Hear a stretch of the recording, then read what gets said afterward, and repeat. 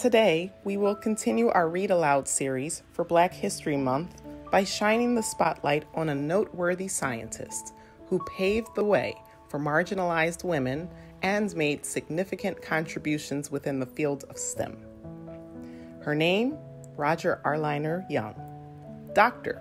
Roger Arliner Young. Dr. Roger Arliner Young was a pioneer of the understanding of marine biology. She is noteworthy for her achievements in STEM during the 20th century. Young was born in Virginia in 1889. Later, her family relocated to Pennsylvania. The Youngs were poverty-stricken. Young was talented in the arts and chose to study music at Howard University first.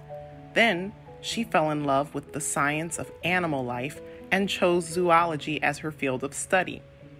Later, Jones graduated from the University of Chicago with a master's in zoology.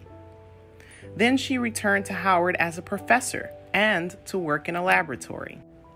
Young forged paths for the marginalized as she became the first Black woman to receive a doctorate in zoology.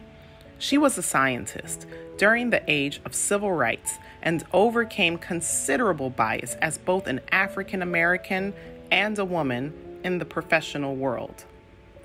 Despite dealing with a multitude of obstacles during the civil rights era, Dr. Roger Arliner Young kept her eyes on the prize, education and the science of life.